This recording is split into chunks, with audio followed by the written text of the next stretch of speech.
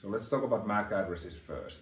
A MAC address is a hardware identifier used in network and plays a critical role in device discovery and connection to networks, including Wi-Fi routers. Now, what is MAC randomization then?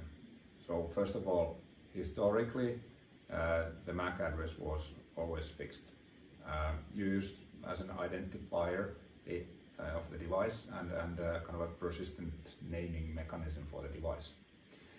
And all devices used until lately these vendor assigned MAC addresses by default. MAC could also be used to discover the manufacturer, the device model and even type, because it was encoded in the MAC address. Now, MAC randomization changes all of this. MAC randomization is a process in which the endpoint device itself selects a random, unpredictable MAC address for use when it's connecting to the network. And it rotates this MAC address once per day or more frequently, and there are many other triggers to change the MAC address. So with iOS 14, Apple made a move to further obfuscate devices in line with previous efforts by Android and Windows or Microsoft in the Windows 10. And now, after this Apple release, there's reason to believe that close to 30% of all mobile devices will adopt MAC randomization in the coming months. Now, what are the impacts of this?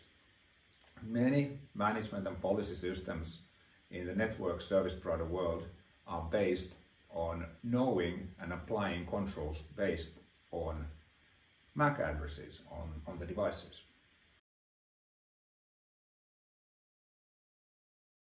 CUJO AI is here to help network service providers that want to use privacy-respecting solutions for large-scale device statistics and model detection without relying on MAC addresses.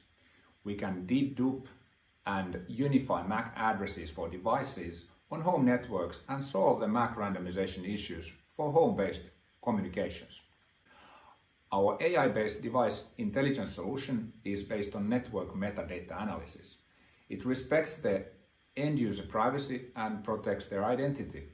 It links and merges device signatures that have randomized their MAC addresses.